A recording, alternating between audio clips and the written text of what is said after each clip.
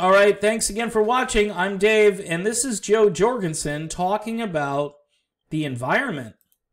I will work to remove government barriers to replacing coal-burning and oil-burning power plants in the United States with safe, non-polluting, high-tech nuclear power plants, and allowing off-grid use of solar power.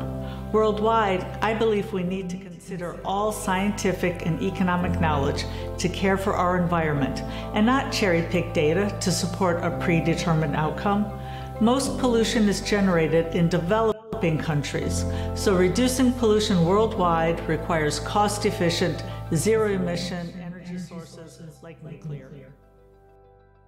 All right, she talked about developing countries, which a lot of cherry pickers, they ignore that data.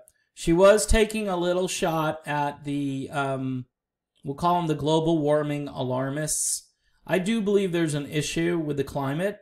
I've always said, especially after watching the Michael Moore movie, the latest one, is, okay, this isn't working. These numbers that they're coming back with, this is untenable. We're not going to be able to keep up with this. No matter how much solar we go to, it'll never be enough.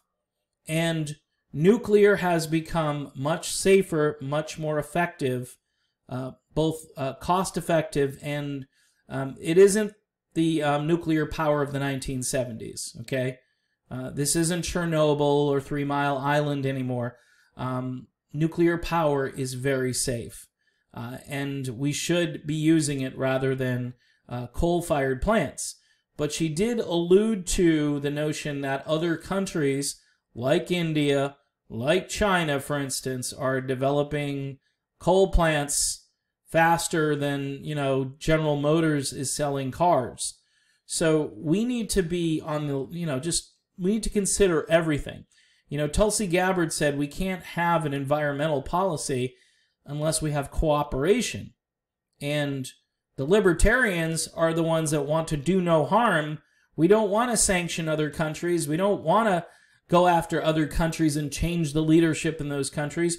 What we want to do is work with those countries and just work together on these difficult issues. I mean, there are big issues to deal with, people, and the two major parties aren't talking about it, and the media is not talking about it. Just everybody wants to beat Donald Trump. Well, beating Donald Trump is not going to fix the things that are broken.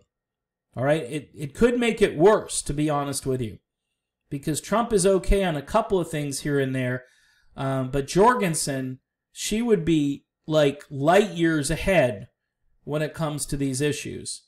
If you're interested in what she says here on other issues, you can check out her website, joe20.com. Here she talks about the environment. Jesse Ventura said that, libertarians don't believe in global warming or something.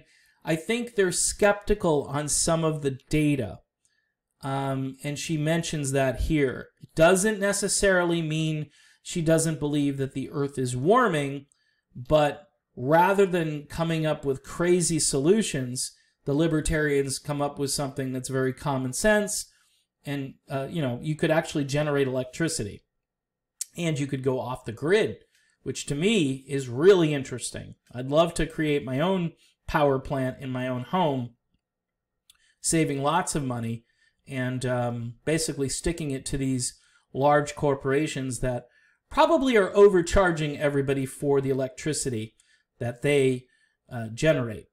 In any effect, thanks for watching, and don't forget to subscribe to this channel. We will be talking more about Joe Jorgensen and libertarians in general and news issues and so forth. I mean, I am very independent-minded, so I do not trust the government whatsoever at this point. When it comes to the pandemic, things that are going on, I do not trust the government narrative. I'm consistent in that way. In any event, I'll be talking about that as well in the days to come. So there's Joe Jorgensen.